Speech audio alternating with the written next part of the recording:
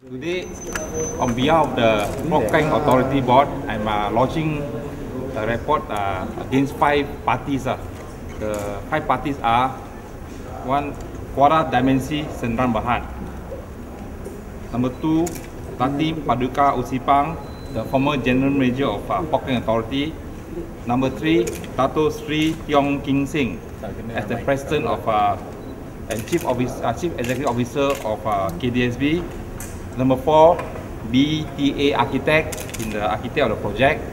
And number 5, Bernard Tan Seng Sri, the owner of BTA Architect. So basically, I'm launching on behalf of Port Klang Authority that we to MAC that there is a possible conspiracy between these 5 parties, and we are challenging. We launched all together.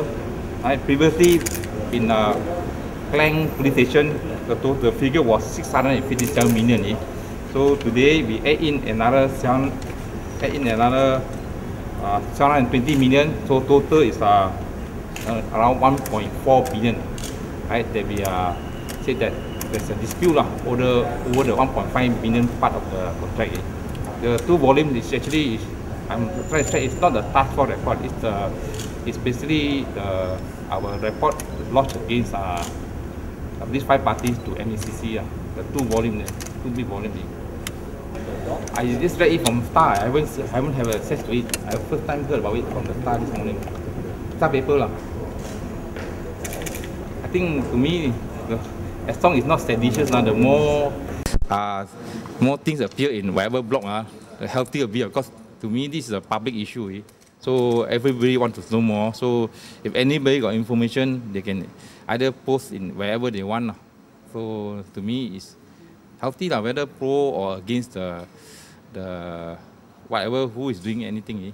But the information you read from the Star on the blog, is it true? Is it accurate? Oh, no, I haven't read in detail. I think no, better don't comment. The blog alleges some mishandling by Datin Paduka OC Phang. Will you be looking at the blog? I think I don't want to comment on the blog, but over here I already made allegation. We already lodged a report against her, and then it's all stated down in my press release. It's all the points are there. But I'm not commenting on the blog. All the available evidence and documents that we have from our staff, from whatever committees or task force that we have appointed. So with this report sent to MACC, which means PKFZ board have decided to take action against the former board members?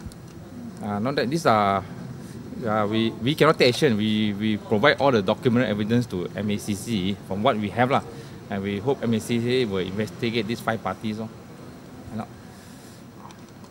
Okay, thank you. I'll go back.